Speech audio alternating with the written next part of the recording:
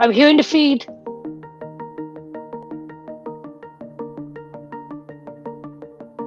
Oh, it's just timer. Turn off your device. Those off your or mine.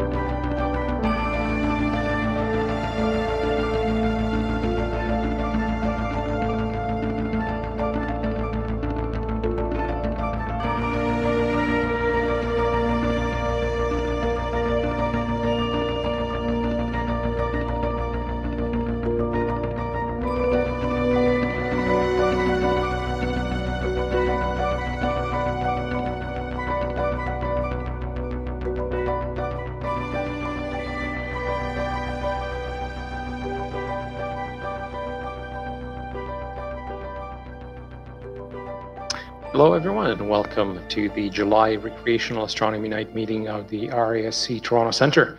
My name is Paul Markov and I'll be your host for this evening. And we are live in front of an audience, 20 people or so here at the Ontario Science Centre tonight. And to our online viewers, a reminder that we have resumed in-person meetings at the Science Centre. So if you can, please join us here next month.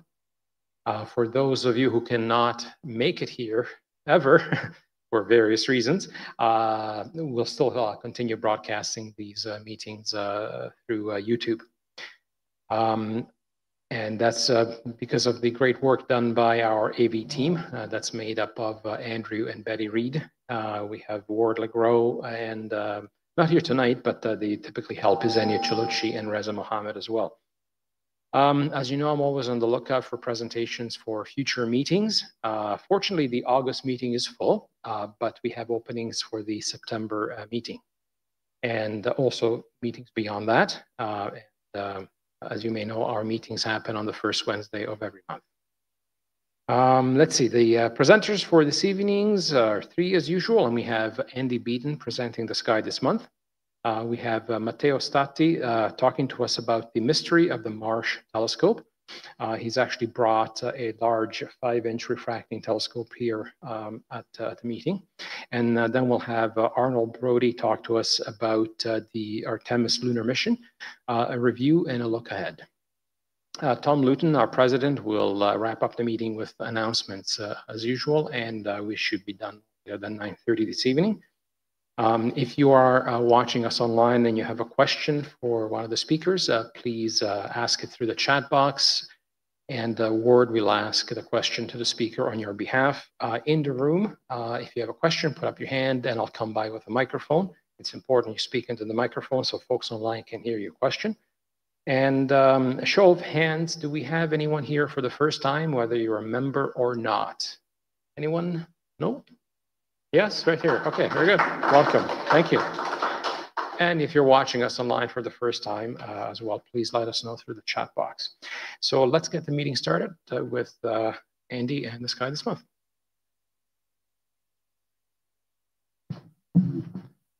Hello, my name's Andy Beaton. You have probably seen me do this a few times. For those who haven't, I'm an amateur astronomer who lives and observes in downtown Toronto. If you want to know what it's like observing 50 feet from a streetlight, I'm the person you can ask. So I get to do the sky this month for this month. And we have my usual list of favorite subjects, the big picture, key dates, moon, planets, something in the deep sky, a double star, a variable star, and whatever's happening in the world of spaceflight. So starting with the big picture, if you're out tonight, by the time the meeting's over, you get home, you set up your telescope, 10:45 is a reasonable time. This is what you should be seeing. You should be seeing a few planets out there. Our spring constellations are sinking into the west, but we can see Venus and Mars just above the horizon there. Venus, you'll see a lot of it because it's visible well before twilight. We have a few minor planets visible. Ceres is probably visible to a normal human being with their telescope. The other guys, they're there for academic interest. By the time we get around to our next meeting, 4:30 in the morning of that day, when we look to the east before sunrise, this is what we're going to see. We're going to see all the planets you can stand. We've got Saturn, we've got Jupiter, we've got Uranus and Neptune out there. There'll be a full moon for the next meeting or something very close to it. And we'll get all our favorite summer constellations there and a few of our favorite fall constellations showing up just before sunrise. And if you take a look right in the bottom left corner of the picture, there's Orion sticking his nose up, sign that winter's going to come eventually. So nights are getting longer. This is good news for us, bad news for people who like staying out late on patios. Astronomical twilight is going to end 20 after 11 tonight and start again at 2:50 in the morning. This is all daylight savings time. So you don't have a big window for your long exposures. By the end of the month, it'll be more like 10:30 when things get dark and 3:45 when things are light enough to get in the way. Important dates. The important date, of course, is the new moon, July 17th. That's where we're going to get our best sky. Moon is at apogee, which is far, and on July 20th, perigee, which is close, on August 2nd. Interesting project I always like to suggest is take pictures of the moon at those two dates and compare them. You can actually see a difference in size, which gives you a rough idea of how eccentric the moon's orbit is. Full moon on August 1st. It's not the superest moon we're going to get this year, but it's pretty super. It's pretty big and close. It'll be very bright. If you've got friends and family who are easily intrigued by this kind of thing, tell them about it. People love supermoons. Venus will be minus 4.7 magnitude on July 7th. You're going to not be able to miss it. You'll probably see it through clouds. And we have a meteor shower showing up the South Delta Aquariids in late July. So the moon, first quarter on the 25th, full moon on August 1st, last quarter on July 10th, and the new moon on the 17th. July 25th, we have the appearance of the lunar X, and what we have there is two craters side by side on the moon, and when the sunlight hits them at a certain angle, it looks like there's an X on the moon. Doesn't mean anything scientifically, but it's cool, and it's a good excuse to haul your telescope out and have a look at the moon. July 26th is the appearance of the lunar straight wall. It's a long straight feature on the moon, and when it's illuminated at a certain angle, it shows up very beautifully. So we got planets. Mercury will be showing up in the evening later in the month. Right now, it's just getting past the sun. Venus is insanely bright. It's as bright as you'll ever see it. It's up to, I say, minus 4.7. It'll be brighter than any planes you see flying around. You won't be able to mistake it. Mars is going to be a disappointment. People who are desperate to see Mars will be able to see it, but it's not going to be showing any detail. You're not going to see any surface features or ice caps. It's too far away and too low in the sky by the time it gets dark enough to see it. Jupiter, if that's not everybody's favorite planet, it's your second favorite planet. Rises just after midnight. Anything before dawn in the morning, you're going to have a spectacular view of it. Saturn rises a bit earlier. It'll rise before midnight, and it'll be more or less in the same part of the sky throughout the entire month. Unfortunately, the rings are closing compared to last year, and it'll be more closed next year. So if you want to see the rings at their best, you're going to have to wait for the cycle to go through, but get out and see them now while they're still better than they're going to be. Uranus and Neptune, the ice giants. Uranus is in Aries. It rises a bit before Jupiter in the morning, so you'll be able to see it at any morning observing session. Neptune rises a bit after midnight. Both of those planets are going to be as good as they usually are for viewing. They're on the right side of the sun. If they're not the closest they're going to be, they're pretty close, and you'll have a pretty good view of them. If you're looking for Neptune, try for Neptune's brightest moon, Triton. Anything larger than an 8-inch telescope should be able to manage it with decent skies. There's always a typo in my presentation. This says planetary highlights, and it should say dwarf planetary highlights. Pluto's in Capricornus. It's getting away from the Milky Way. It's at opposition on July 22nd. If it's your ambition to see Pluto, this is the best time to do it. It'll be around well into the fall, but this is going to be as bright and close as it gets. Ceres, the big asteroid in Virgo, it sets by midnight, but at 7.5 magnitude, you should be able to see it with a pair of binoculars under most conditions, and it's moving around fast enough that it's an interesting project to track. Get a sky map, print it out, and mark it day to day and see the asteroid moving around its orbit. I always like to throw in a bit of deep sky stuff.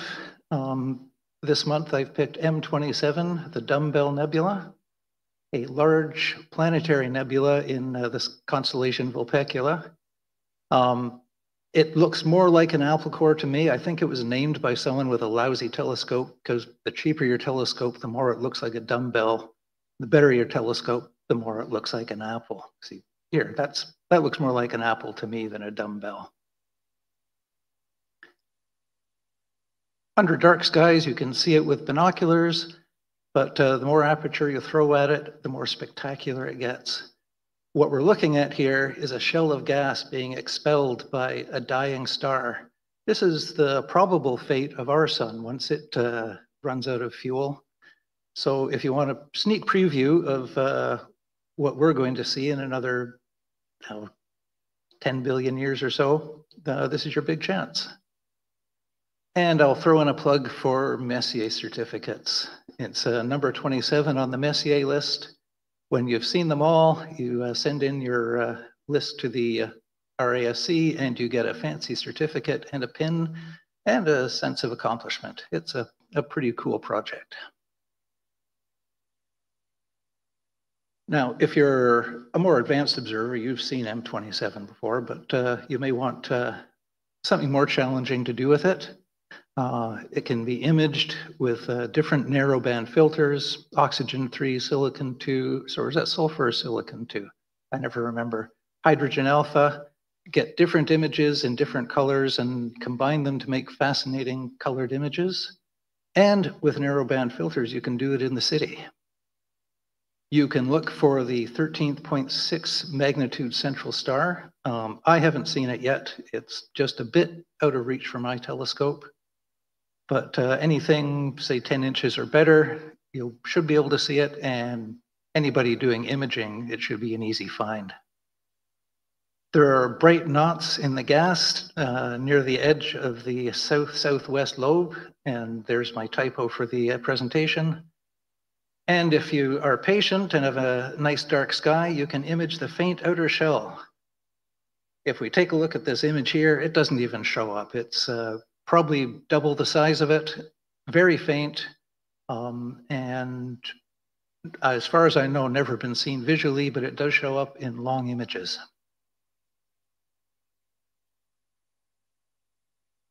As always, we've got comets and meteors showing up. Our best meteor shower is the South Delta Aquariids from July 25th to August 2nd. Peaking on the 29th, they're promising us 20 meteors an hour. That's always variable.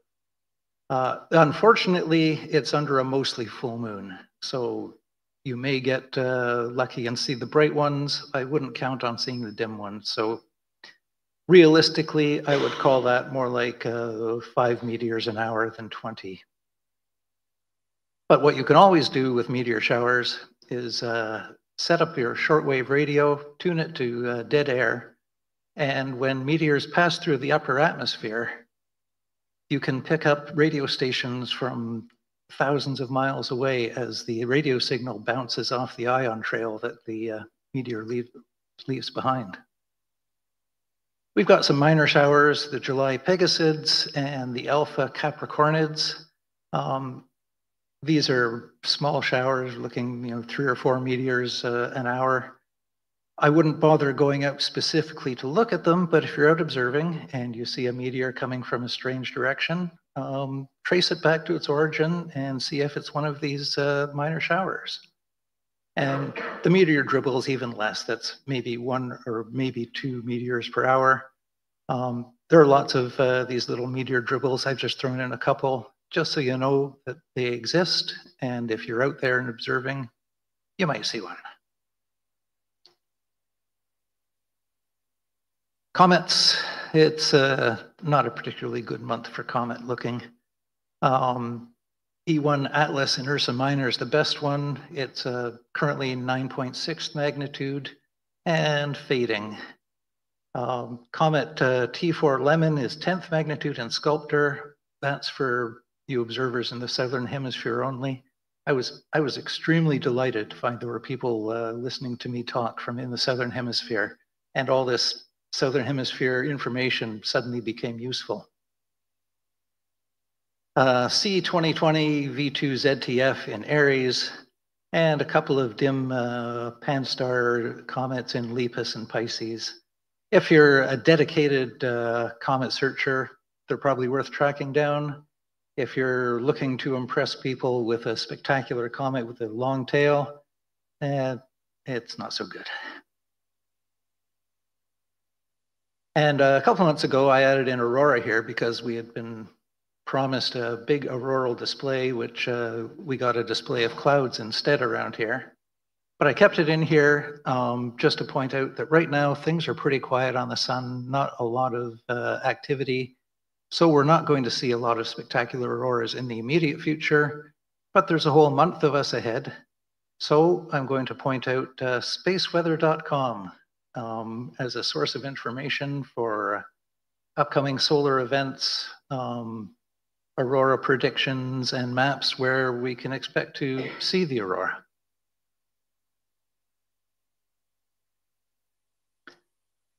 Now, inspired by Blake Nancaro, I hope you're out there watching, Blake. I've got a double star for you. Kruger 60. This one's not an easy one to see. This one's going to take a bit of work. You'll need a telescope for sure. A 9.9 and 11.4 pair of red dwarfs in Cepheus. Now, what I found interesting about this is it's got a 45-year period. If you start observing now and keep observing for the next 45 years, you will see them complete an entire orbit, which means if you're watching from year to year, you're actually going to see movement. We've all seen a lot of double stars where they're thousands of astronomical units apart, and will never get anywhere close to being observing the move. But this one's going to be a really good target. They're currently 2.4 arc seconds apart. That's close, but it's not as close as the pairs in the double-double in Lyra. So it is splittable with a reasonably large telescope. And you want a lot of magnification thrown in there as well. The B star is also a variable star. Every now and then it flares up, doubles in brightness over an 8-minute period, and then dims back down again.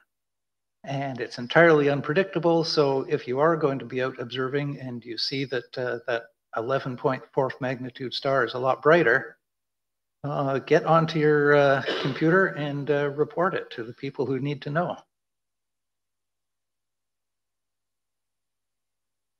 I couldn't do one of these presentations without talking about variable stars. That's my thing. I love them. I can't help it. I picked Aurora Lyrae this month. It goes from 6.9 to 8 magnitude, and it does it fast. The period is 0.57 days. It's an interesting one from a physics point of view. Helium gets ionized by radiation blasting out of the star and becomes more and more opaque. So more of the light from the star, the energy from the star, gets trapped inside it. Star heats up and expands. Once it heats up and expands, there's less radiation zapping the helium. The ionization trickles away. The star becomes more transparent. The heat blasts out and the star collapses again. It's interesting scientifically because this is the standard candle for measuring distances to globular clusters. And that's one of the footsteps to measuring the size of the universe. So it's a really important thing for scientists to understand. And in fact, our own Helen Sawyer-Hogg made a career. She founded her career studying RR Lyrae stars in nearby globular clusters. So it would be a tribute to her to go out and see if you can spot some of these guys. Now, as always, the American Association for Variable Star Observers wants your information. They want you to go out and observe this, measure it, and report back your findings. It's quite simple. You download a map. It gives you all the comparison stars nearby. You look at it, you say, okay, it's dimmer than that 7th magnitude star and brighter than that 7.5 magnitude star. It looks like 7.3. That's all there is to it, and you're generating genuine scientific data. So we have another variable star, obviously, SN 2023 IXF, which I'm sure you all recognize, or as we know it better, the supernova in M101. Currently, it's around 12th magnitude, so it's definitely a telescope object, and it is slowly declining. I think it's gone down half a magnitude over the past few weeks. This is another chance to get some science in and have a look at the brightest supernova we've seen in years. And once again, aavso.org is where you can find all the details, maps of comparison stars, and everything you need. Coming up in spaceflight, we're always getting new stuff from JWST. We have Antares rocket with an ISS cargo payload flying from Wallops Island, Virginia, not California, not Florida. This is a brand new spaceport. If you're observing from the east coast of the US, you probably have a decent chance of seeing this one launch. We have the Japanese X-ray imaging and spectroscopy mission. Exact date to be determined, but it's on its way up. More Falcon 9s than you can shake a stick at, and a lot of ISS passes. We've got evening and morning passes until July 21st, and then it's just evening passes until August the 2nd. Heavensabove.com gives you times and locations for ISS passes according to where you live, because as you can imagine, it doesn't take much of a difference in location to change the times and places in the sky you'll see the space station. And one other thing that was in the news, gravitational waves. I've been observing my weight carefully. I don't think it's been changing a lot. It seems to have changed by at least 1 in a quadrillion parts due to primordial gravitational waves, which generally seem to be everywhere we look throughout the universe, which tells us it's something from very, very early in the universe's life. There is no confirmed explanation for it yet. The best explanation I've heard is that there are millions of supermassive black hole pairs in the early universe, and as they rotate around each other, they blast off gravitational waves like nobody's business. This is one where you're probably not going to observe it yourself, but it's definitely worth keeping an eye on the internet and see what news is coming out as this weird and interesting phenomena gets studied more. So, as it was, what if it's cloudy or the sky is filled with choking clouds of smoke? Those have been my choices for the past few months. We have Zooniverse.org with a heap of citizen science projects. These are projects where scientists don't have the time to gather all the data for the vast numbers of observations they need to make. They're farming it out to you and I. So you go to the website, pick a project, and start classifying data. There are dozens of projects. I've picked 4 just because they looked interesting here. Cool Neighbors, a brown dwarf search. Brown dwarfs are stars with just not enough mass to ignite. They just have gravitational heat. Redshift Wrangler, measuring redshifts of objects in space. fishing for jellyfish galaxies. They're weird galaxies, and you can Google them to find out exactly what they're all about. And cloud spotting on Mars, going to images of Mars, looking for clouds, trying to get a good grip on Martian weather. This is all stuff where you and I are contributing to real science. So if there are any questions, corrections for the typos that I've missed, I can be emailed at andy.beaton@gmail, and I'm on a few of the social media places as well. So thank you very much.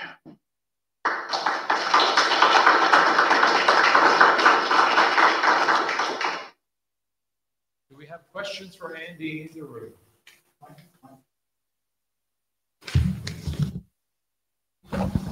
Any questions in the room before we go online? Nothing? Okay.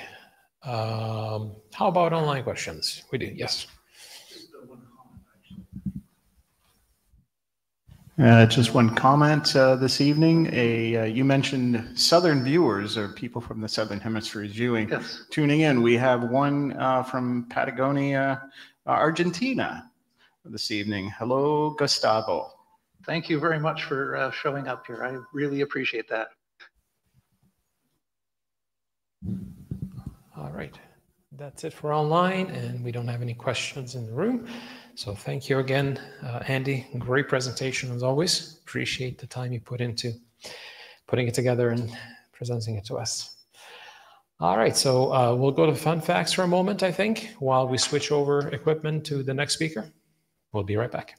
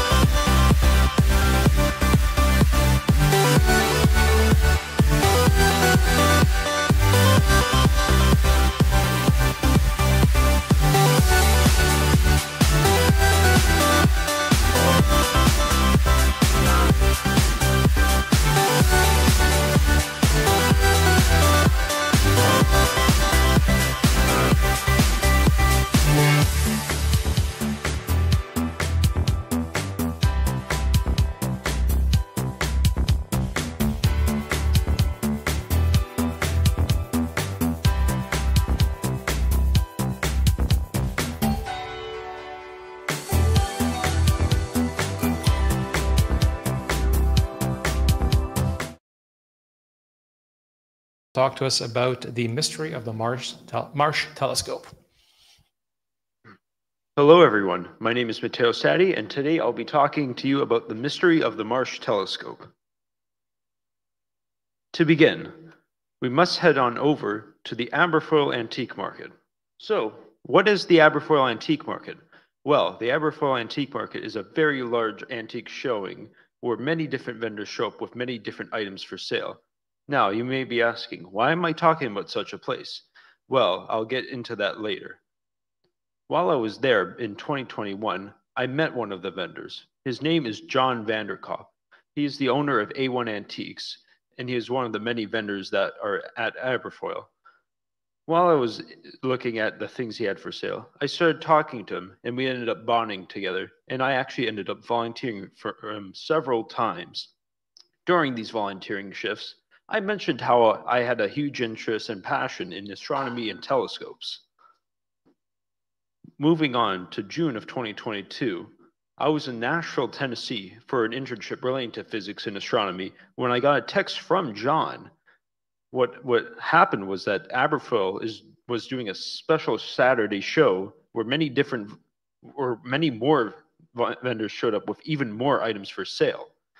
And it just so happened that one of these vendors had a telescope for sale. And while John was walking around as he was preparing for his own booth, he actually saw that telescope. And the first thing he thought of was me. And he texted me about the telescope. And he even sent me a picture. As you can see on the picture on the left, the second I saw it, I was in love and I had to get it.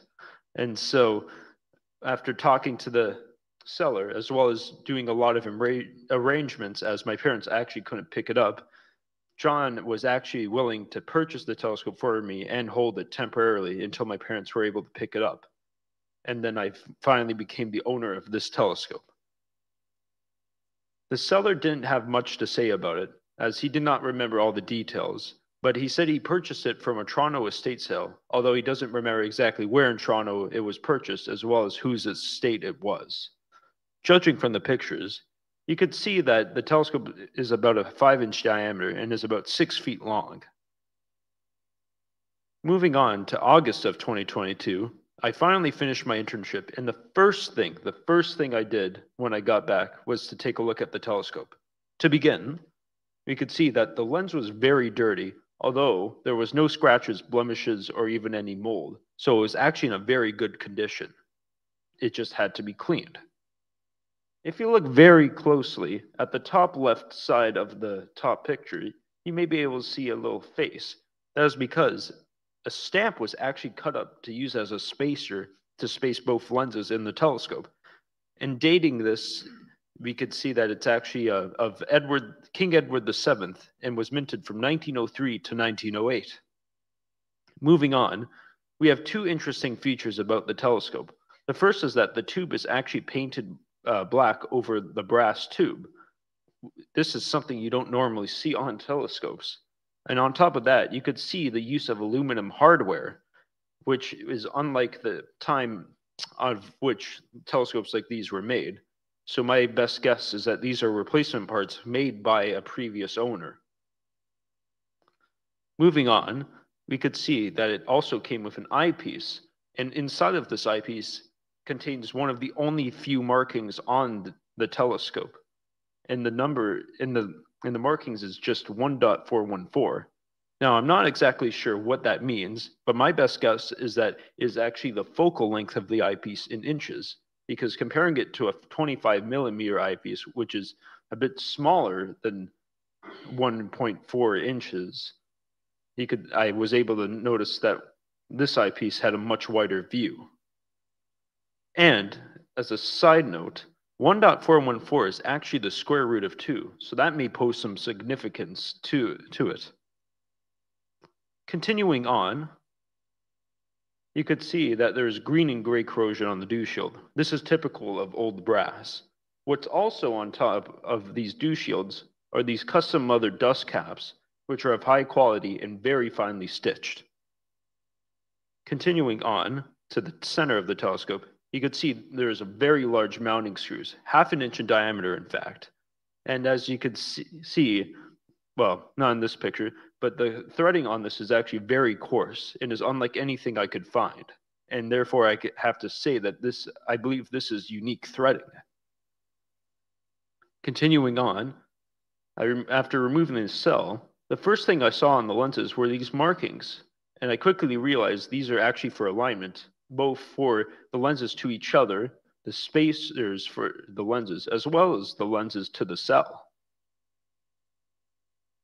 So, sometime later, I decided I wanted to clean the telescope because it was in a good shape, but there was so much stuff on the lens that it was making me worried that it will be scratched up if I don't do something about it. Unfortunately for me, I have no experience in cleaning refractor telescopes, so I had to look around for someone who could help. And after some time has passed, I found a man named Henry Leparskas. So Henry Leparskas is a volunteer at the Hume Chrome Observatory in Western University, and he has a lot of experience with cleaning their 10-inch refractor at the observatory. And so when I started talking to him, he immediately had very much interest in this telescope, as he loves antique telescopes. And so he decided to drive all the way from London, Ontario to Milton, Ontario, where I live, to help me clean the telescope. And he brought with him a solution of isopropyl alcohol in distilled water. When putting it in a bath and carefully placing the lenses on top and rubbing off the dirt, it greatly cleaned the lens. And then after rinsing it through with just tap water, distilled water, and isopropyl alcohol again, and finally finishing it on this 10-degree drying sand, which Henry actually made, you could see that the lenses are in much better condition.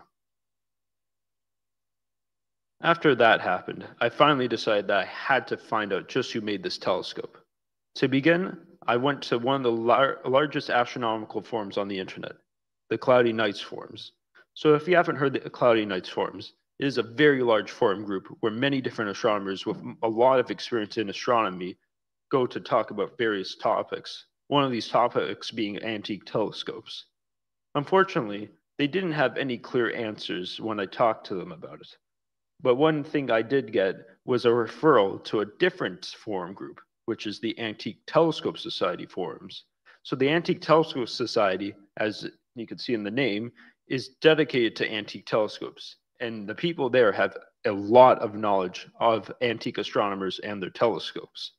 And so when talking to them, I still didn't get any clear answers, although I did get very important information, such as the stamp that was used as a spacer, as I was unable to identify it myself, as well as finding Henry, because he was actually a member there. And on top of that, I was able to find out who made the lens of the telescope, which is actually different from the telescope maker itself. His name is John A. Brashear, by the way.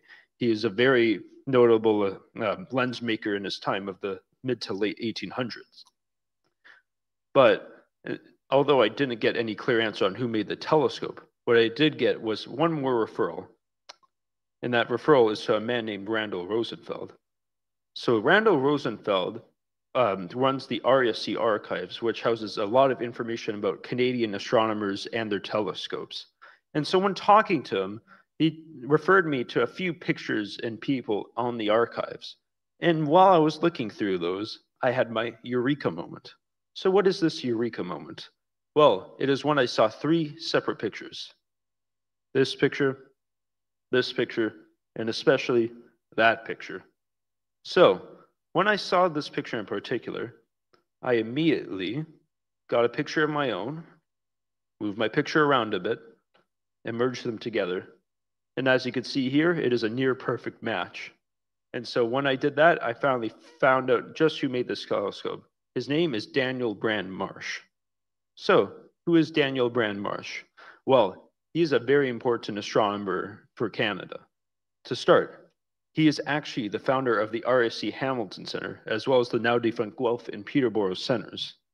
On top of that, he participated in many eclipse expeditions, which are actually funded by the government of Canada, and with it brought a lot of important information about solar and lunar eclipses. And finally, he actually became a fellow of the Royal Astronomical Society, not of Canada, but the original one in Britain. So, now that I finally have a name to the telescope, I decided to dig a little deeper. To start, I came across the Westfield Heritage Village.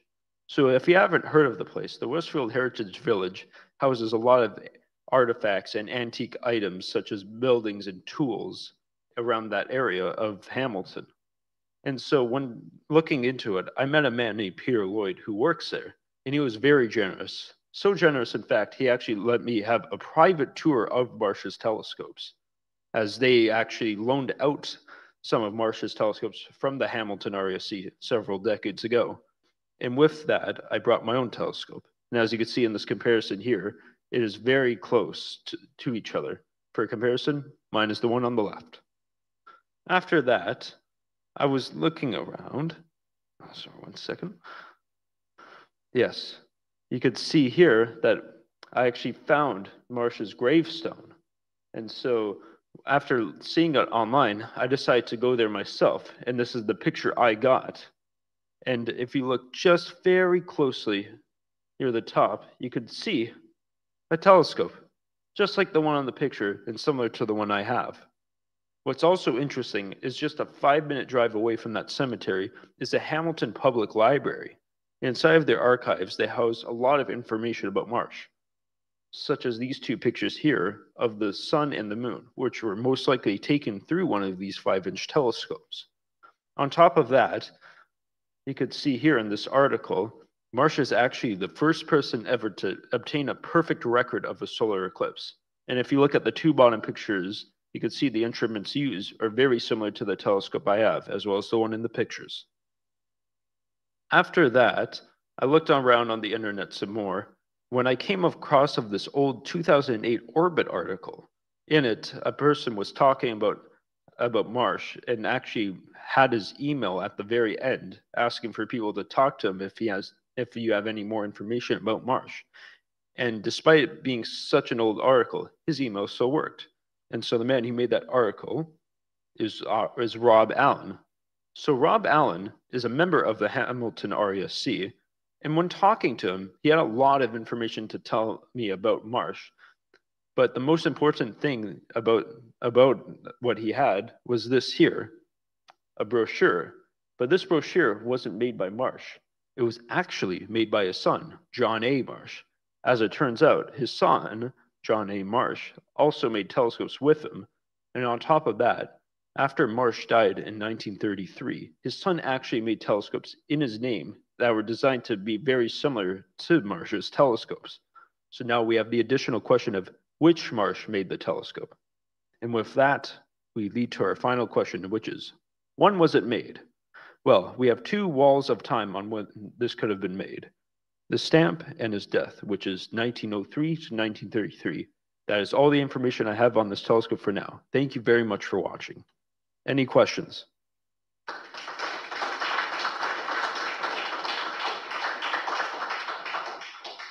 That's a fascinating story. Thank you for coming along and telling us all about it. No problem. Well done.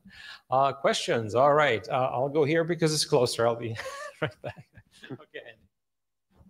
Hi. Have you considered stripping off the paint and restoring it to its original brass finish? Yes, I have considered it, but I'm unsure whether or not the paint's original. It's probably not, but I'm worried that if I do a permanent change like that and it turns out that the paint's original, I don't really want to make changes like that. So I'll leave the paint on for now, but if it turns out that the paint's just from a previous owner, I will consider removing it.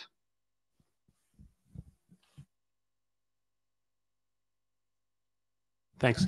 Matteo, I'd be very interested to know whatever you find out about Marsh with the Guelph Center. The reason being is that my great-great-grandfather was the original recorder when the Guelph Center was first founded. There kind of means there's a slight possibility that there's a personal family connection with this telescope. Oh, that's great to hear. I got to ask more questions when we're done here. Okay, any more questions in the room? Online? Okay, let's go online then. One question from Leo 2Calf.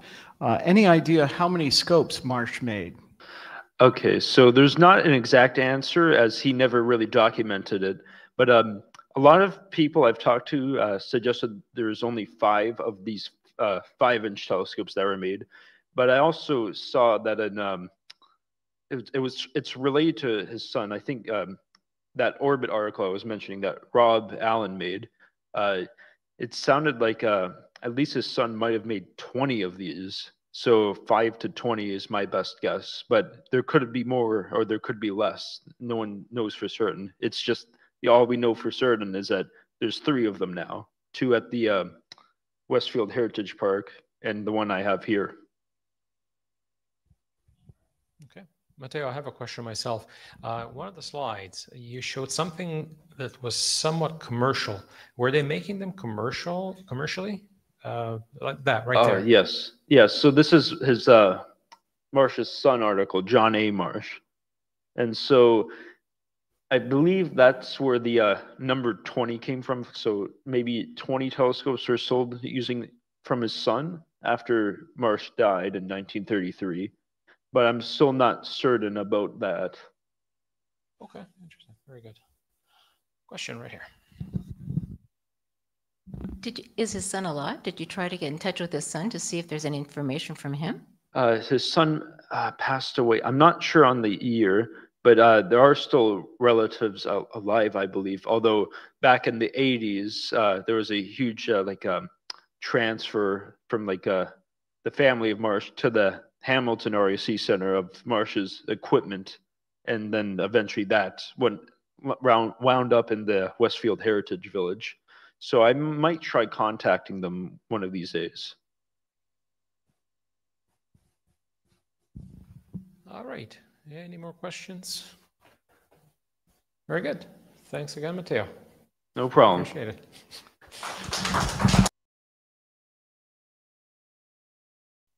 All right, so we're going to go to fun facts for a minute or two while we switch over to the computer for our next speaker.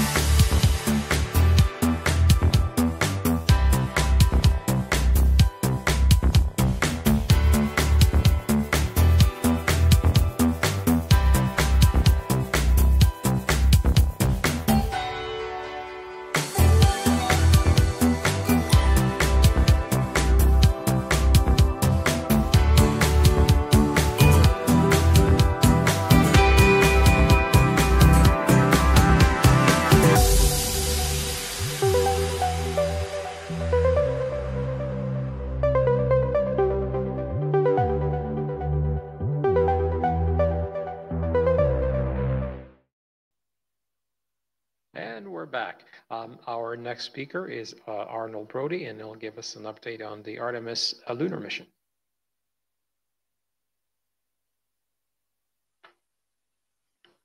Well, thank you, Paul, and hello to everyone here tonight and those watching from home in Canada and around the world. Tonight, I'd like to give you an update on the Artemis project. Tonight, we will review what Artemis is. We'll check the results of the Artemis 1 uncrewed test flight around the moon last year, take a look at the plans for Artemis 2 crewed flight around the moon in that'll be in 2024, that's right. And then we will look ahead to the Artemis 3 mission. That will be the return of astronauts to the moon's surface. And then we will finish with questions facing Artemis. So, what is Project Artemis? It's a mission to establish permanent human presence on the moon or in orbit around it in the Gateway Lunar Orbiter. And to achieve this goal, NASA has developed the Space Launch System rocket and contracted Lockheed Martin to design and manufacture the Orion spacecraft. The European Space Agency contributes the European Service Module, which provides solar panels for electrical power and engines for controlling Orion's orbital maneuvers. Together, these components can transport astronauts round trip between Earth and lunar orbit. NASA has contracted SpaceX and just 45 days ago, Blue Origins to develop human landing systems for transferring astronauts from the Gateway station down to the moon and then back up again. Eventually, in a process called pre-staging, NASA and its Artemis partners, including Canada, will send assets like shelters, rovers, energy, and life support systems to help establish a permanent human colony on the moon. Now, being close to home, necessities can be ferried up from Earth to keep the colony going, but the long-term objective is to develop the technologies needed to become self-sustaining on the moon. We can then use what we learn and develop for colonizing Mars, which is too far for routine supply from Earth. Colonies on Mars must be self-sustaining. Many people who colonize Mars will probably stay there and produce Martians, making the human race multiplanetary. Now, I'd like to play for you a 5-minute NASA video that describes NASA's vision on how Artemis will help to achieve this goal. And after the clip, we'll look at the results of Artemis 1 test flight last year. So let's roll the video. Between 1968 and 1972, America launched 9 human missions to the moon, 6 of which successfully touched down, allowing 12 men to walk on the lunar surface. NASA's next chapter of lunar exploration, called Artemis, has the task of not just going to the moon to create a long-term human presence on and around it, but also to prepare for ever more complex human missions to Mars. In short, everything we must be able to do here, we must first do here. So, what will an Artemis mission look like? Everything is designed and tested with our most important element in mind, the astronauts. This is their deep space, human-rated spacecraft called Orion, built in 3 parts. The crew module, where up to 4 astronauts will live and work throughout the flight. The service module, with life support systems for the crew and its own engine and fuel reserves. And a launch abort system, with engines capable of pulling the crew module to safety during launch should anything go wrong. To accomplish the task of launching our crew and heavy payloads, NASA is building the Space Launch System, comprising of a cargo hold, an exploration upper stage, a massive core stage, and 2 extended solid rocket boosters. Altogether, this is the world's most powerful rocket, and it exceeds the legendary Saturn V of the Apollo era in numerous ways. Sitting on the launch pad, the entire rocket, fully fueled, weighs just over 6 million pounds, 5.2 million of which is just the fuel. Once ignited, there is no stopping what comes next. All 4 RS-25 engines and the 2 solid rocket boosters come to life, thundering our crew upwards. 2 minutes after ignition, the solid rocket boosters are spent and released. 8 minutes after launch, the core stage is depleted and separated. The upper stage fires briefly, placing Orion into a parking orbit around the Earth. Here, the crew reconfigure the spacecraft and check systems to confirm everything is ready for deep space travel. With a go from mission control, the crew reignite the exploration upper stage engines to leave Earth entirely. The exact timing of this maneuver is critical to reach a speed that can escape Earth's gravitational pull, but also put Orion on a course that will intersect the moon days later. Once this burn is complete, the upper stage of the SLS is jettisoned and the crew aboard Orion coast for several days toward all that awaits them at the moon. Approaching the moon, we see the fundamental differences between Artemis and Apollo. Instead of requiring Orion to serve as an expendable lunar command module or to carry a constrained lunar lander, the Artemis missions will take advantage of a different approach, pre-staging. Everything needed for lunar missions will be positioned in advance by commercial and international partners. This includes rovers, science experiments, and human-rated systems on the surface. But it also includes a dedicated lunar station in orbit around the moon called Gateway. Here at this station, we can pre-stage a robust lunar lander and establish a strong communications relay. Designed with open standards, the Gateway can be expanded as new missions and partnerships develop, allowing multiple human missions on the Moon at the same time and enabling ongoing science to be conducted even between human missions.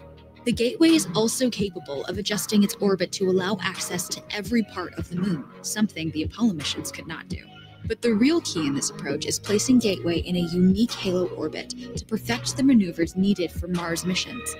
And with the growing list of commercial and international opportunities, Gateway is the ideal hub between Earth and all that lies beyond. Returning to our crew as they approach Gateway, the Orion must match the elliptical orbit of the station in order to successfully dock. Once on board, pre-selected crew members transfer to the lunar lander, while those assigned to Gateway remain on station. The lunar lander system itself is built for 3 unique steps: descending from the halo orbit of Gateway down to a low lunar orbit, descending from low lunar orbit to the surface, and once the lunar mission is complete, launching from the surface of the Moon and ascending all the way back to the orbiting Gateway.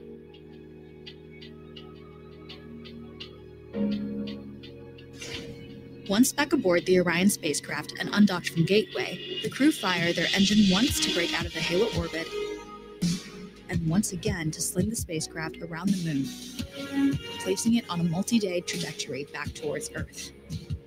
As they near the end of this journey, the service module is released, and the crew module is oriented heat shield first. Entering Earth's atmosphere at 25,000 miles per hour, the friction of air slows Orion considerably, while also subjecting it to temperatures of 5,000 degrees.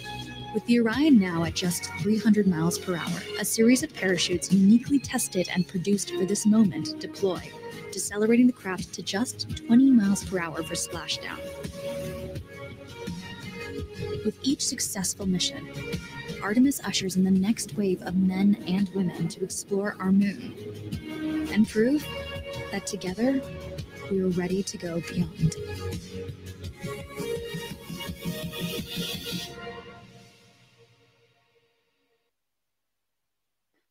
I'd like to point out a few things from that video we just watched.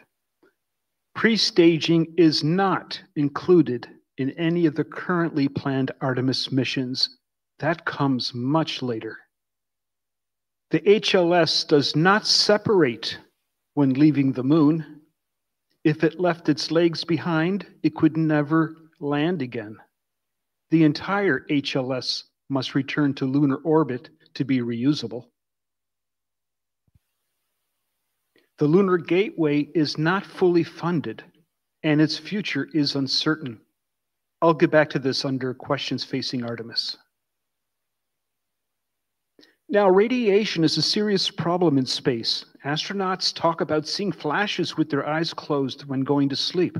The flashes are cosmic rays making contact with their retina, which means cosmic rays are also hitting their vital organs, muscles, and brains. Astronauts receive 400 times the radiation we get on Earth. To study this problem, 2 torsos from Germany, one wearing radiation protection, the other without, were on board Orion. Both wore radiation sensors to measure the effectiveness of that protective vest. A third dummy was a full-body, human-weight mannequin or moonikin named Campos in honor of Arturo Campos, who saved the crew of Apollo 13. The moonikin was fitted with sensors to measure radiation and the dynamics of launch to see how it may affect astronauts' ability to reach control screens. Lessons learned will help develop safe environments for people heading to the Moon and Mars. Every event was a first for the SLS and Orion, starting with the launch itself on November 16, 2022. The solid rocket boosters helped get the entire system off the ground and were exhausted and jettisoned 2 minutes after liftoff. The SLS booster continued to fire, putting the system into orbit, then separated and fell back to the Pacific. Next, the upper stage fired to send Orion out to the Moon, then separated and fell back to the Pacific. Next, the upper stage fired to send Orion out to the Moon, then separated from Orion.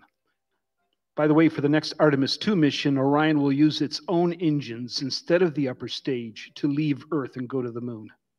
Now, 5 days later, Orion reached the moon's gravity well and maneuvered into distant retrograde orbit, or DRO. On November 25, this orbit took the spacecraft farther from Earth than any previous human-rated spacecraft as it swung behind the moon. This is the image Orion took of the moon and Earth while at this farthest point.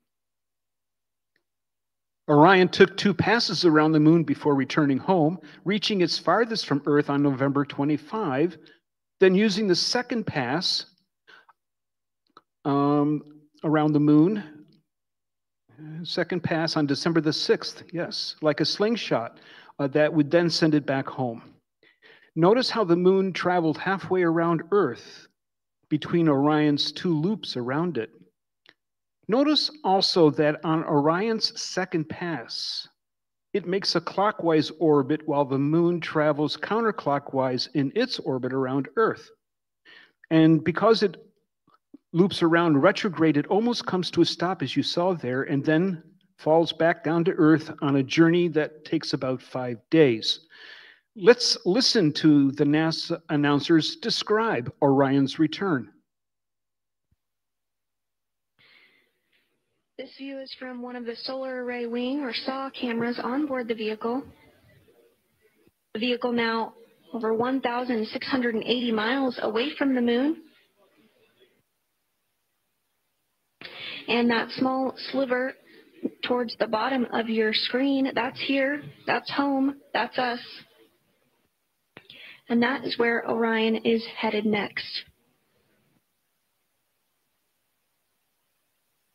A half-century later, NASA's newest moon explorer, the Orion spacecraft, is barreling its way back home after circumnavigating the moon and beyond in an elliptical distant retrograde orbit, now less than 2 hours away from splashing down in the Pacific Ocean west of Baja, California, to complete its shakedown mission that has opened a new era of deep space exploration. We have 3 fully inflated main chutes. Time to splash down 90 seconds.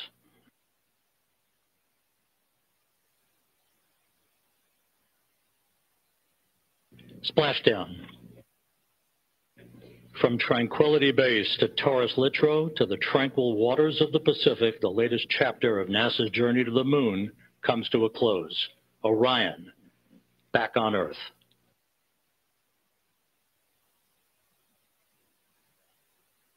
Orion is in great shape, stable 1, just in the orientation that had been expected. Now, the next time we see an Orion spacecraft bobbing in the Pacific, there will be 4 astronauts, 3 American and 1 Canadian, sitting behind those windows. We'll talk about them in the Artemis II mission coming up in a couple of minutes. Now, for the first time in NASA history, a skip entry method of re-entering Earth's atmosphere was used. It reduces Orion's velocity through atmospheric drag as the capsule dives into the atmosphere briefly, then pulls up. This dip in and out maneuver is entirely computer controlled using atmospheric data uploaded to it just before re-entry. And after the skip out in space, as the capsule re-enters the atmosphere, it's going slower than it would have otherwise. And that reduces the G-forces on the astronauts and reduces the heat on the heat shield because it's not traveling quite so fast. And the heat shield, of course, is the most valuable asset in the Artemis inventory. So what are the results of the Artemis 1 test flight? The Space Launch System was a pass. The SLS rocket performed with precision, meeting or exceeding all expectations. The solid rocket boosters and all of the lower and upper stage engines executed their ignitions, burns, throttle downs and back up, shutdowns and restarts perfectly. According to Artemis mission manager Mike Serafin, quote, "The rocket systems performed as designed and as expected. In every case, performance was off by less than 0.3% in all cases across the board. How about the European Service Module? Did I go too far? Yes, I did. Okay. How about the Service Module? That was a pass. The rockets, the module's engines operated perfectly, enabling Orion to execute the distant retrograde orbit, exit the moon's gravity 5 days later, and direct Orion back home. The module generated 20% more power than initial expectations and consumed 25% less power than predicted. The modules are built by the European Space Agency, with most of the construction in Germany, with the other European countries providing the components for it.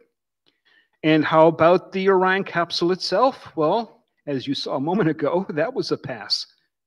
Orion accomplished 161 objectives to fully demonstrate every aspect of the spacecraft. In fact, testing went so well, NASA decided in mid-flight to test 20 additional objectives, passing them all. The onboard systems were so successful that they were removed from the Orion capsule and are being integrated into the next Orion for Artemis II. Lockheed Martin is the producer, designed and produced the Orion spacecraft. And how about that computer run skip entry technique? That was a pass. The automated onboard systems successfully uploaded atmospheric and weather data to calibrate the timing of the firing of Orion's thrusters, to orient the capsule's angle of descent and pitch of its shield, to execute the dip in and out of Earth's atmosphere, to reduce speed before re-entering the atmosphere for splashdown. Slower speeds also improve accuracy, reaching the target splash zone, even if the zone is shifted, as we shall see. How about that heat shield? Pass. The heat of re-entry did not penetrate the largest ever heat shield and destroy the capsule. The heat shield uses an ablative coating, which is designed to gradually wear away during re-entry, taking the heat away with it. Post-flight analysis showed the coating wore away unevenly. A significant amount of the original AVCOAT material remained in some places. AVCOAT is the name of Lockheed Martin's ablative coating that they designed for their heat shield. And that final step of splashdown, how was that? Well, that was a pass. Now, bad weather at the intended splash zone in the Pacific coast off of San Diego, that forced a change to a new location 550 kilometers further south off the Baja California Peninsula of Mexico. The lower speed from the re-entry technique probably helped Orion re-aim its trajectory, and the capsule splashed down within sight of the recovery ship USS Portland, coming within 4 kilometers of the target, beating the mission requirement accuracy of 10 kilometers. In other words, Orion stuck the landing in spite of NASA moving the goalposts. A perfect 10. This is what mission success looks like, folks, Seraphin said. Now, the overwhelming success of Artemis I, particularly its heat shield, must be an enormous relief for the crew of Artemis II, which will launch as early as November 2024. The crew of 4 were announced back on April the 3rd. They are Victor Glover, Christina Cook, Reed Wiseman, and from Canada, terribly handsome, Jeremy Hansen. Now, as you can see, Jeremy is easily the tallest and biggest of the 4. Is it just me, or does he remind you too of Buzz Lightyear? There's a lot to like in this foursome. We have both white and colored, male and female, and the crew includes a non-American. Another reminder, along with the European Service Module, that Artemis is an international effort. Let's hear a few words from these astronauts.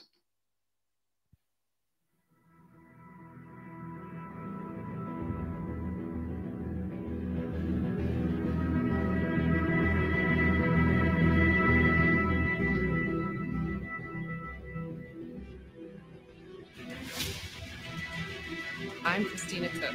I'm a mission specialist. I'm Jeremy Hansen. I'm a mission specialist. I'm Victor Glover. I'm the pilot. I'm Reed Wiseman. I'm the commander for the Artemis II mission to the moon. To the moon. To the moon. To the moon.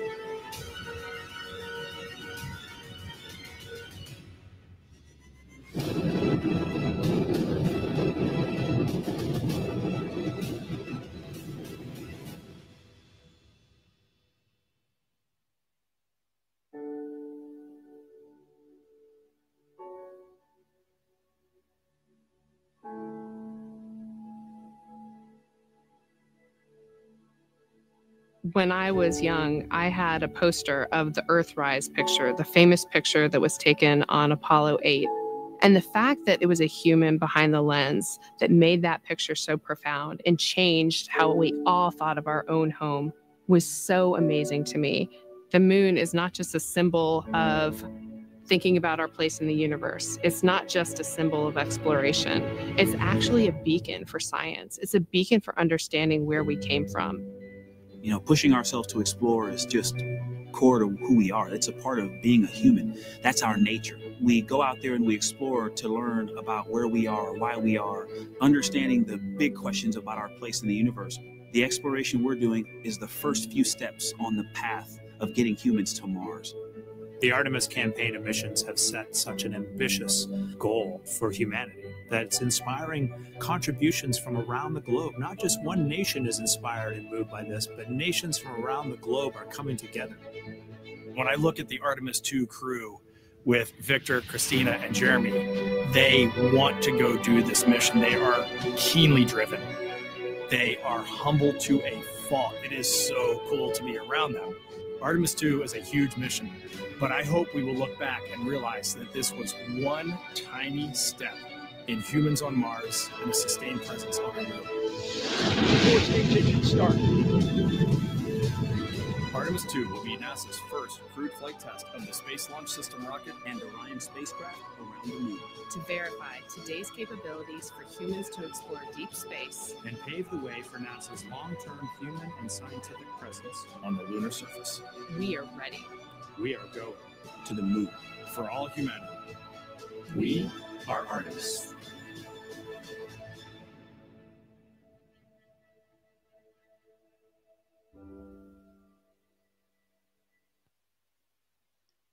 This graphic shows the path the Orion capsule will take in Artemis II and 12 key steps that occur throughout the journey from liftoff to splashdown.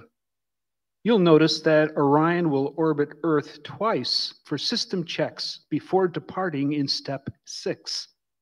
Also, Orion does not orbit the moon. Instead, it loops once behind the far side of the moon, then heads right back home for splashdown in the Pacific Ocean off the US coast. Now let's take a look at these 12 key steps in action. Liftoff. If no problems with launch, the abort system is jettisoned and the core stage continues firing to reach low Earth orbit, then separates and falls back into the Pacific. While coasting in low Earth orbit, the solar panels unfold and are positioned before the second stage fires to raise the perigee, or low point, of Orion's orbit. Orion will stay in Earth orbit for 42 hours to fully demonstrate and certify the capabilities of the spacecraft's environmental control and life support system. That will be flying for the first time with a crew of 4 astronauts. Half an orbit later, the second stage fires again, raising Orion's speed and boosting the apogee, or high point, of its orbit in the direction towards the moon. The second stage separates from Orion, and the two orbit side by side. Pilot Victor Glover will manually control the service module's engines to demonstrate Orion's ability to navigate precisely towards and away from the second stage and adjust the craft's orientation with it. That's imitating docking maneuvers. The service module has 42 small thrusters grouped into 6 pods that can fire individually or in tandem to move or rotate the spacecraft to any position. The maneuvering capability is needed for docking with the human landing system in Artemis 3. So it's important to test this function and learn how to operate it. Now, following the test, the ESM's 8 auxiliary engines fired to add more speed to Orion and raise the apogee even higher, like winding up a slingshot for a shot at the moon. During this final orbit, all remaining system checkouts are performed. The crew must complete their assessment of life support, exercise, and habitation equipment to ensure readiness before heading to the moon. If Orion receives a clean bill of health, the module's main engine will fire, sending Orion on its way. By the way, the main engine has flown to space before. It's a repurposed space shuttle orbital maneuvering engine, which can swivel and pitch and yaw. The trip to the moon takes 4 days. During this time, the crew will continue with exercising and testing all of Orion's life support equipment and navigating systems. They will also have time to enjoy the view of a receding Earth and a growing moon, and I can catch a quick sip of water.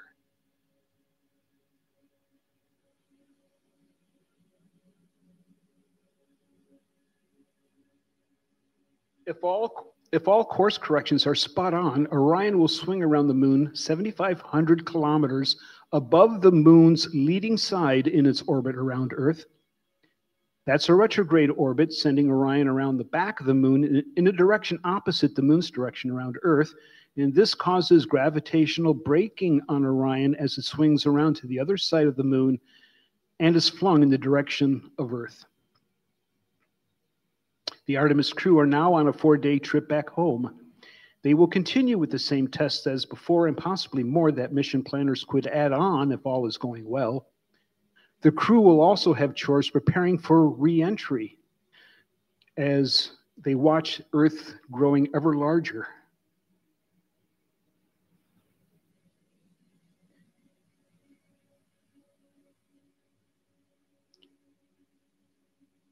Now, before entering Earth's atmosphere,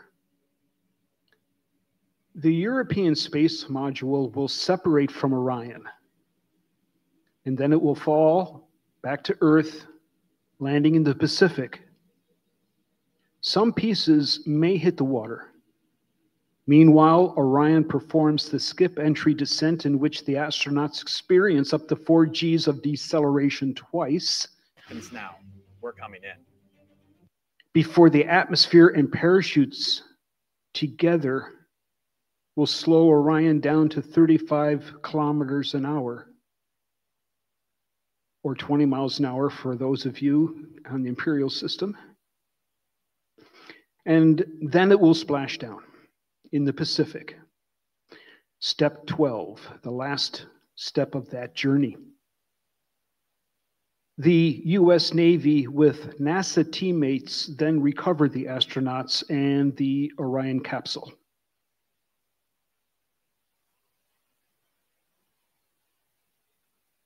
If all goes well, we're on to Artemis 3, which will see 2 Americans, male and female, land near the moon's south pole.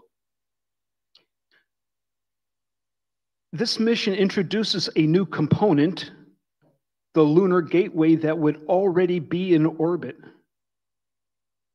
around the moon before Artemis 3 launches.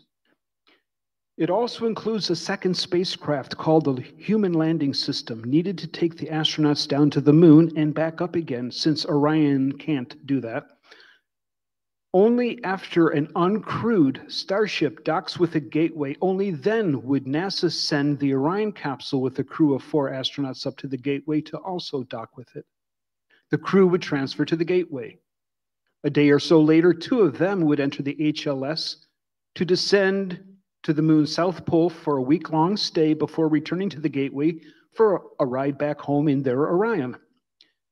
NASA announced their choice of SpaceX to develop a version of its Starship to serve as the human landing system. They made that announcement in this video. NASA has chosen SpaceX to return us to the moon. I am so excited to partner with SpaceX in this fantastic endeavor for the Artemis suite of missions. So congratulations to the SpaceX team. The SpaceX design is a single-stage solution using their Starship. It provides extensive volume for the crew with 2 airlocks and ample down mass capability. The SpaceX proposal included in-space propellant transfer demonstration and uncrewed test landing. So now that we've selected our partner, and for the next phase going forward, we have to make sure that the testing occurs, because we're not going to launch humans until we have a successful test. So we will be working to make sure that the design and everything that we have going forward so far is ready to go. So the human landing system is going to allow us to be able to access different parts of the lunar surface. But it also allows us to explore a new technology and capabilities that will help us when we are trying to figure out our next round of technologies to be able to help us land on Mars. Landing on Mars is a strong suggestion as to why NASA picked the SpaceX design. Elon Musk is developing the Starship for travel to and landing on Mars. So by funding its development as the lander for the moon, NASA's managers are simultaneously getting their Mars lander developed. But NASA is now planning to get down to the moon without the Lunar Gateway Station in Artemis 3. In this Wikipedia explanation, the Starship will rendezvous, in other words, dock with the Orion capsule, and the 2 moon-bound astronauts would transfer directly into the Starship for their trip down to the surface and back. There would be no gateway. It could be constructed later, and if it is, Canada will have an important role. We are to provide Canadarm3 to help with the station's construction and securing incoming vessels. It should be noted that the Starship HLS spacecraft will use up its fuel just reaching Earth orbit and will need to be refueled before heading off to the moon. SpaceX will need to put a fuel depot in Earth orbit, then launch a number of Starship tankers to fill the depot with propellants. And only then would the Starship HLS launch, dock with the depot, and take on the fuel needed to reach lunar orbit, and then ferry astronauts arriving on Orion down to the moon and back up again. And it could do that multiple times with a full tank. All of this draws our attention to the development of the SpaceX Starship system. Now, last April, many of us watched the SpaceX attempt their first orbital launch of a Starship stacked on top of its booster stage that's powered by 33 Raptor engines. Now, the test Starship failed to separate from the booster, and the whole system was purposely detonated 3 or 4 minutes after launch while over the Gulf of Mexico. Clearing the launch tower was the only achievement. So pressure is on, and SpaceX will need to make significant progress quickly in order to pull off an automated, uncrewed landing of a Starship up on the moon and return to lunar orbit before Artemis 3 can launch. Now, 2 months ago, NASA selected Jeff Bezos's Blue Origin aerospace company to provide a second human landing system known as the Blue Moon HLS. It is to be the moon lander and return to lunar orbit spacecraft used in Artemis 5, and that's planned for 2029. Blue Horizon's New Glenn heavy launch vehicle is currently under development, and that's what will propel this HLS up into lunar orbit. Now, there are interesting questions facing Artemis, such as, is there a need for the Lunar Gateway at all? Doug Cook, former NASA Associate Administrator, said NASA can significantly increase speed, simplicity, and cost and probability of mission success by deferring Gateway and reducing critical mission operations. George Abbey, former director of NASA's Johnson Space Center, the Gateway is, in essence, building a space station to orbit a natural space station, namely the moon. If we're going to go return to the moon, we should go directly there, not build a space station to orbit it. Rene Wachlavesek, on designing the Gateway, he noted that there was difficulty in designing comfortable living quarters. He was forced to shrink the module's diameter to just 1.2 meters.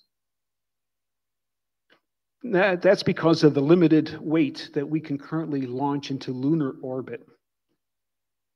Most of the habitat's 8 cubic meters of available space will be filled with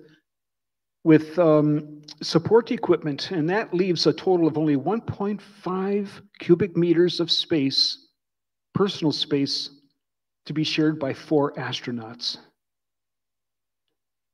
Robert Zerbin, president of the Mars Society, calls the Gateway a dangerous experiment exposing humans and equipment to high doses of cosmic radiation outside of low Earth orbit for the dubious scientific purpose of figuring out how to endure it on long-duration spaceflight.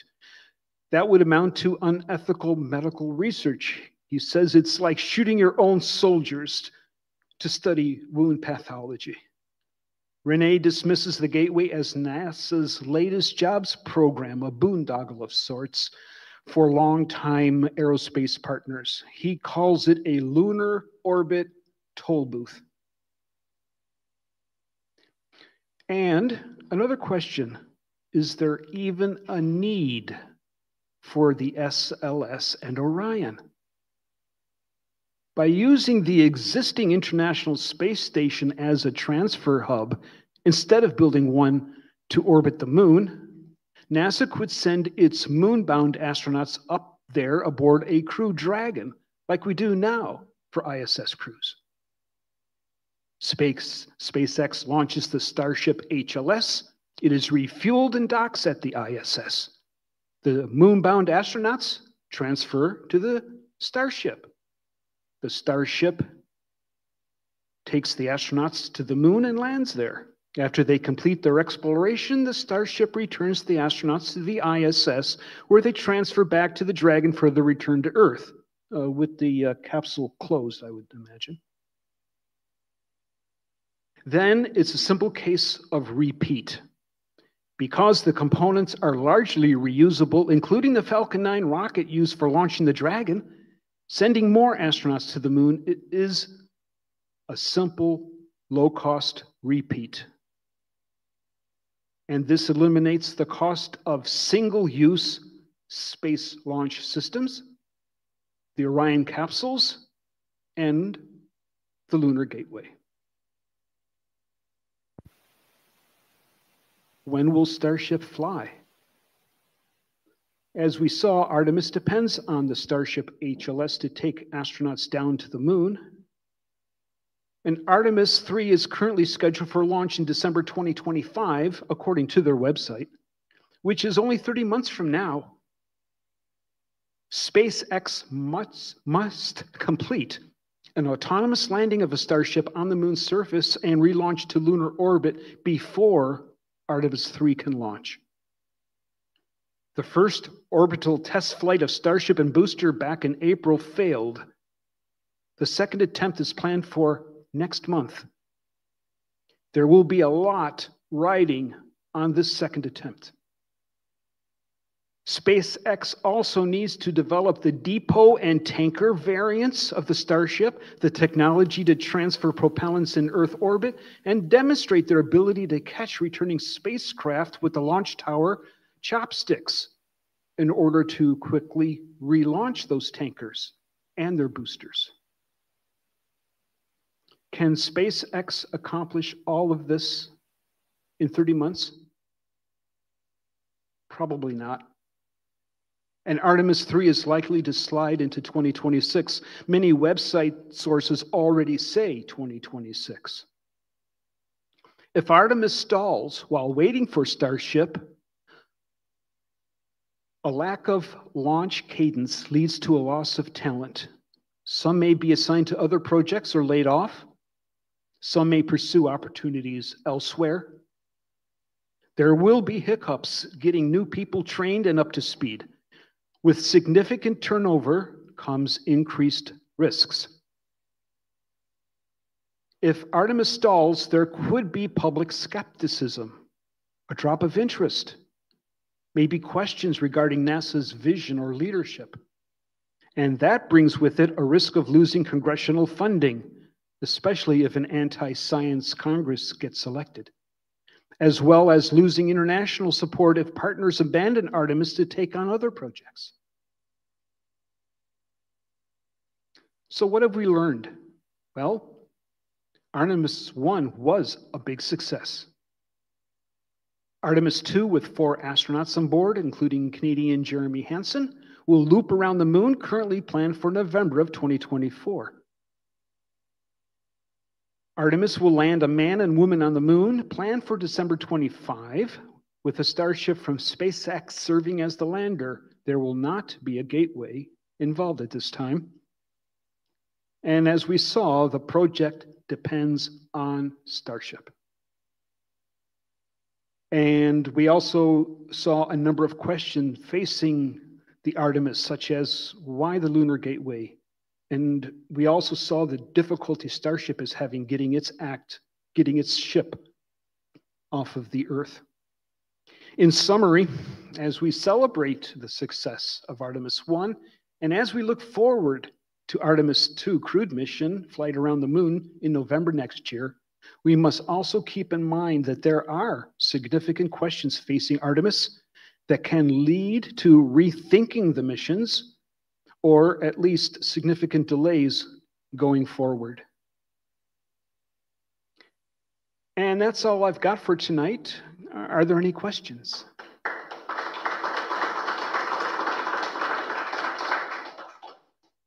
This presentation, Arnold, that was really, really good. Appreciate it. Very good. Questions in the room. Here we go, Frank. So a quick question regarding the Artemis 1 Orion spacecraft heat shield ablation, which you pointed out was ablated unevenly. So do you have any more information to share about that? For example, was it expected to or not expected to ablate unevenly? I checked to see, is that really a problem, and could not find any conclusive dialogue about that.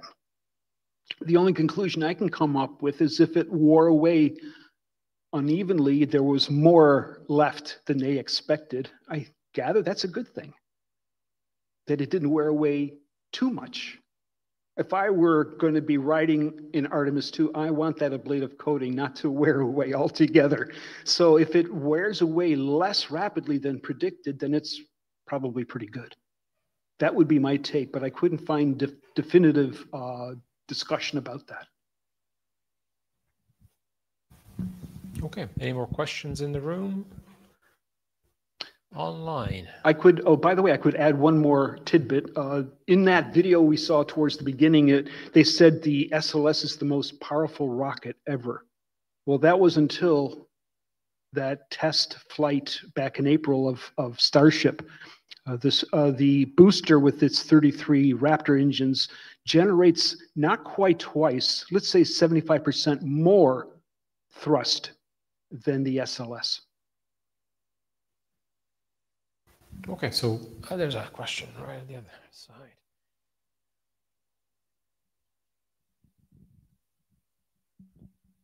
How did they select the landing location on the moon? They wanted to go to the South Pole so they could take a look at the permanent water ice that is in the permanently shadowed craters of the South Pole. They want to get down there and maybe grab some samples. I don't know if they're bringing anything back, but at least get down there and study the location, because that's where it's more than likely that a Mars colony will be built, because you need that water for self-sustaining environment and also for rocket fuel. So the South Pole is most interesting. Oh, I should also add that the Chinese said they're going to go to the moon and have a colony as well. They want to get there by 2030.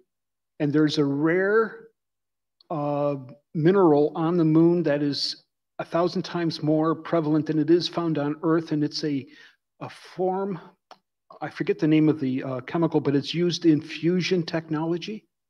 So there's keen interest in going to the moon for those resources. So there's a race on now with China. It was against the Soviet Union back in the 1960s, 70s. Now the race is with China. That, are there plans to go to other locations in the future? There could be. I mean, once they have the technology in orbit to go up and down. They mentioned in one of those videos that one of the advantages of the lunar gateway is that it can drop people off at any location around the moon. The same is true if you have a starship serving as the orbital gateway. It could be doing the same distant orbit or the same rectilinear orbit, they call it SRO. I forget the name of that orbit, but the spacecraft, the Orion, the Starship could imitate what the lunar gateway would have been doing. So it could also drop off astronauts anywhere they want to on the moon. So if there's an interest in, let's explore this area for its minerals, that's maybe up at the equator or at the north end of the pole, they can do it. That's one of the advantages of this orbit, is that it gives you a shot at any part of the moon that you may want to go to. The keen interest now is the South Pole, but I'm sure they want to land elsewhere. Any more questions? Yes, Frank.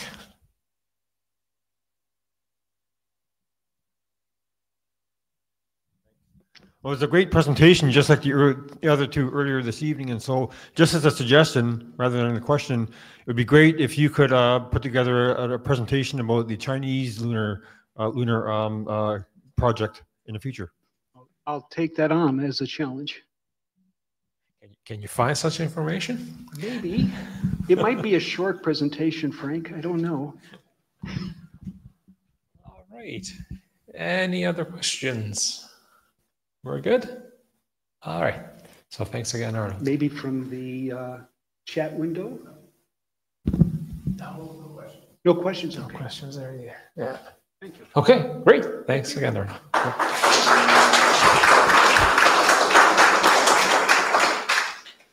So that concludes our speakers for this evening. We have announcements. But before we get to the announcements, we'll go to fun times for switchover equipment.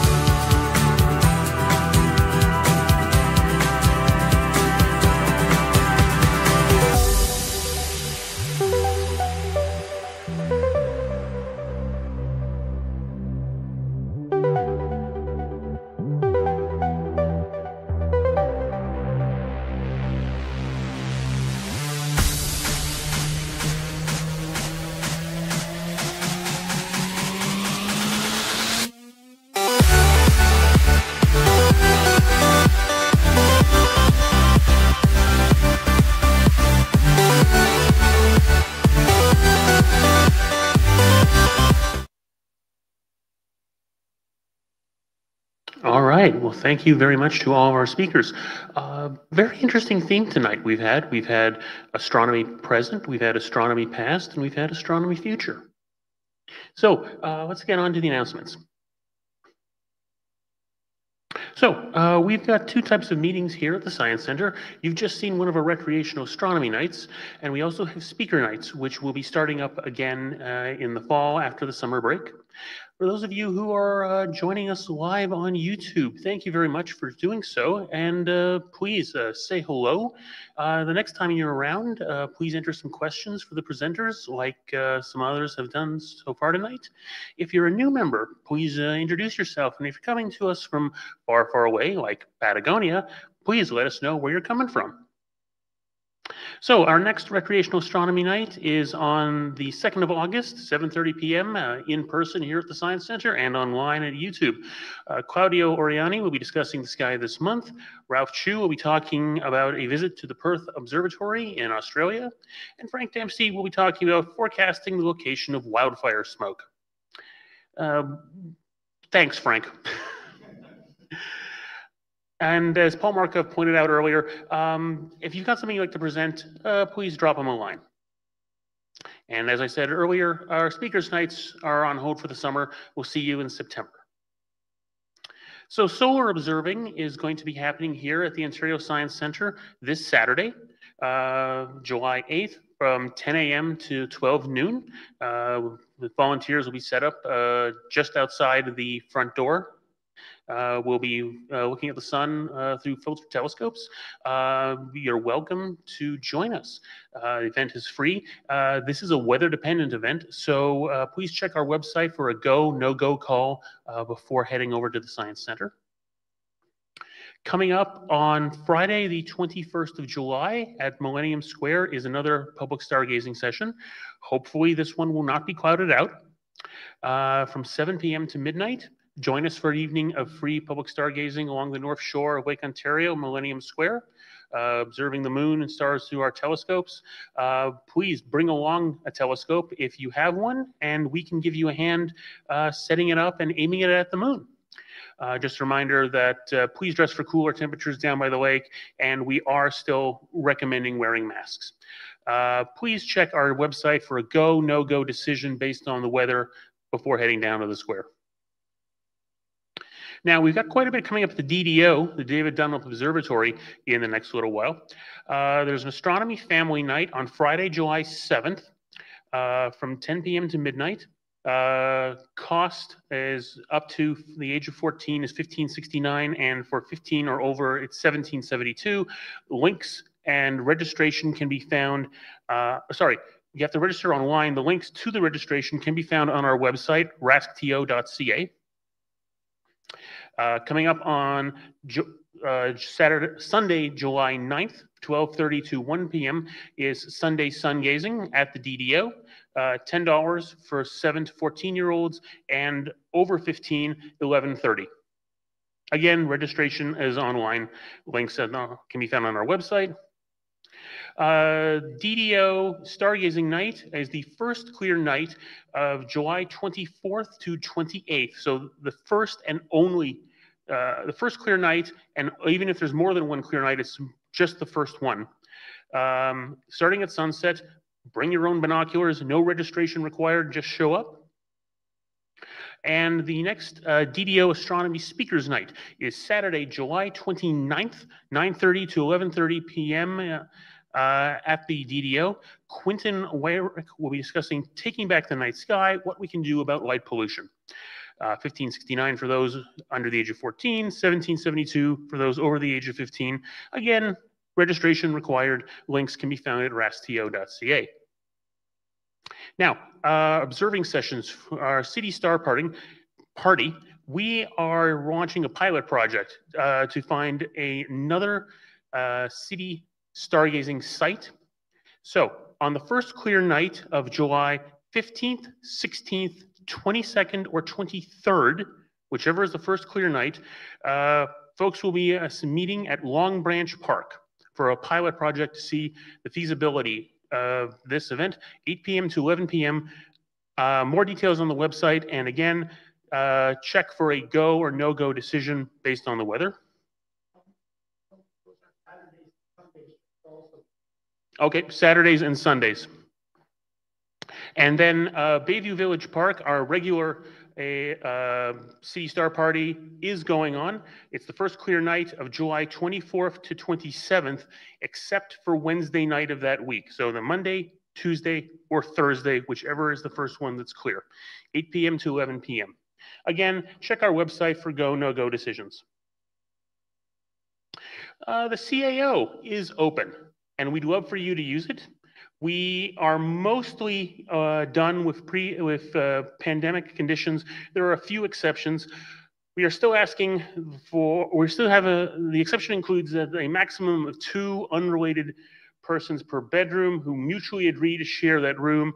Masking in common areas is still encouraged, but the preference of the people who are staying there will be taken. Public outreach events, favorable moon phase supervised weekends throughout the summer and the fall have resumed. Full details are on the RASTO website at the CAO bookings page. Ladies and gentlemen, I'm pleased to announce that we have a new treasurer for the Toronto Centre. After a long spell through some difficult times, Adrian Aberdeen is stepping down, and he has left some very large shoes to fill. Adrian has gotten us through the last few years, which have not been the easiest. And I'm pleased to announce that Dennis Gray will be taking over the role. Dennis has recently completed our website upgrade, if you've been playing around with our website. Please join me in both thanking Adrian for all of his hard work, and, well, we can decide congratulations or condolences to Dennis, depending on your opinion.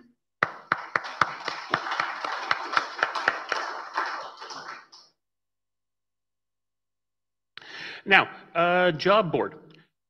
Before we get into this, as you may have been a longtime member, several folks here have volunteer badges. Some of these are in need of updating. To be fair, we were closed down for a couple of years, so we didn't really get much done. To be honest, I still don't have mine that says president. So what we're doing is, if you are a regular volunteer, please reach out to me. We need your name so that we can get you a badge. If you still have your old one, the design will not change, and if it's in good shape, there's really no need to get a replacement. But if you need a new one because either your role in the center has changed over the last couple years, or if yours has worn out, or if in the last couple years it's sort of disappeared on you, or you're a new member, or any other reason that I can't think of off the top of my head, please get in touch with me at president@rastio.ca. A couple of notes. We're still looking for an education and public outreach chair. We're still looking for a volunteer committee chair, and we're still looking for a marketing committee chair and some members to form a proper marketing committee. As well as the education and public outreach, we could use some additional committee members, especially online presenters and telescope camera operators for virtual star parties. A reminder that in order to volunteer, you first must be a member. Reach out to myself at president@rastio.ca. A quick plug for the joys of membership. You can renew if you like what you've seen here and would like to know more and like to join us on our zany adventures. You can renew, sign up online at the national website, secure.rask.ca. Gift memberships are also available. For those details, contact the national office at mempub@rask.ca. For those of you here in the audience, I'd like to invite you to what some consider the most important part of the evening, the meeting after the meeting. We assemble at the Granite Brew Pub on the corner of Eglinton and Mount Pleasant, 245 Eglinton East, if you need to plug that into a device. Parking is free. And underground access is off of Mount Pleasant. We are usually in the front room. And for everyone else, both here and online, thank you very much for joining us this evening. Please follow us on all the forms of social media that we've got listed here. If you've been watching us live on YouTube, please like and subscribe. Hit the notification bell if you like what you saw. Be safe and keep looking up. Good night, everyone.